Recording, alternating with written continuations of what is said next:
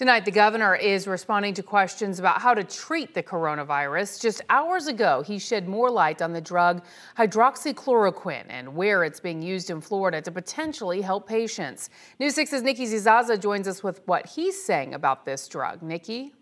The governor says this drug is being prescribed to COVID-19 sufferers, and the president is calling it a game changer. However, health experts I spoke to say it's too soon to call it a cure.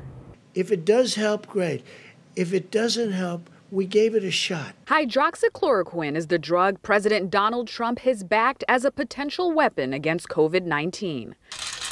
In the weeks that followed the president's first mention, interest in the potential cure of the deadly virus spiked. It has not been proven yet that it will help in curing the coronavirus. Dr. Melchior Matarang with Premier Medical Associates says there isn't enough data about how the drug commonly used to treat lupus and rheumatoid arthritis will react to the coronavirus. We have to wait until we get a clear sign that 1, it is safe, 2, it is beneficial, and it will not cause harm, and what will be the therapeutic dose. On Tuesday, Governor Ron DeSantis identifying hydroxychloroquine as the drug physicians have been prescribing to treat patients during a briefing. And obviously, this is a novel virus, so there's not really an approved treatment regimen. One of the things that physicians have been using is this hydroxychloroquine, usually combined with a Z-Pak. Florida Pharmacy Association issuing this letter to Governor DeSantis, claiming the drug's unproven potential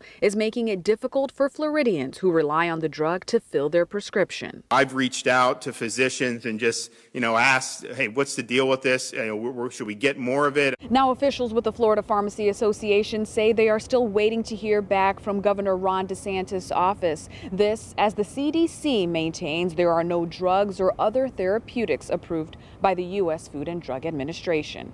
Reporting in Orange County, Nikki Zizaza, Getting Results, News 6.